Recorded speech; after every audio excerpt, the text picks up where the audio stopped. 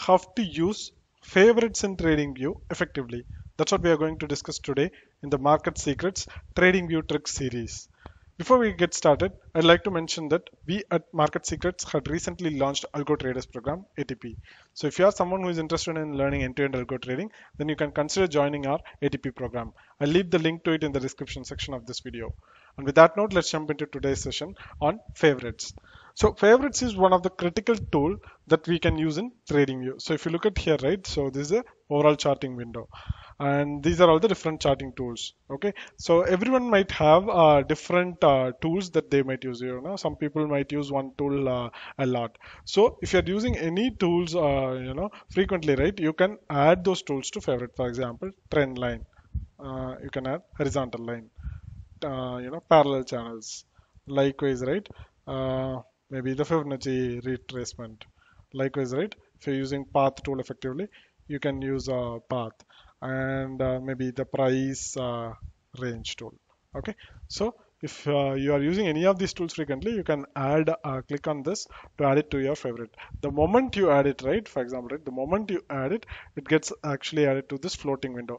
This you can move anywhere. This window you can move anywhere. So, and if you want to use any of this, right, so the moment you want it, you can just click it from here. You don't have to go and search for it. Okay, so you don't have to go around looking for it. You can easily get those tools in a fraction of a second. That is why this becomes handy. Likewise, right, when it comes to the time frames, right, if you want to select various time frames, right, every time you have to come here, and you have to go through all this list, and then you have to select. This is again time consuming. So in the price action trading, I've clearly mentioned we should be focusing only on 3 time frames. Okay, so you don't even have to look at the other time frames. So just focus on the 3 time frames in which you are trading. So in that case, right, you can add those time frames as your favorite. For example, right here, there is another favorite button. So if you click on that, right, so I'm adding daily, weekly, and monthly chart as my favorite time frame.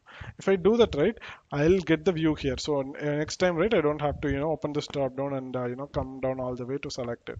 Okay, so I can just click here, and the view will automatically change. So this is the beauty of this favorite. I mean, we have favorites for the tools. Likewise, we have the favorite for the time frames as well. So maybe you can add on more choice, but like I said, right, stick to 3. That should be more than enough. But if you add, right, you'll still be able to see the 4th item as well. But just stick to 3 time frames in which you are trading. So this way, right, you can move between time frames also faster because of the favorites. This might look like a very small thing, but make use of all these shortcuts to improvise your efficiency.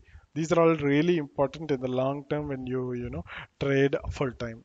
So even every second, every minute counts. So always follow these kind of best practices. That's the reason behind this video as well. So if you have any queries, let me know in the comment section. Also hit a like, share, and subscribe button if you find this video useful. Thank you.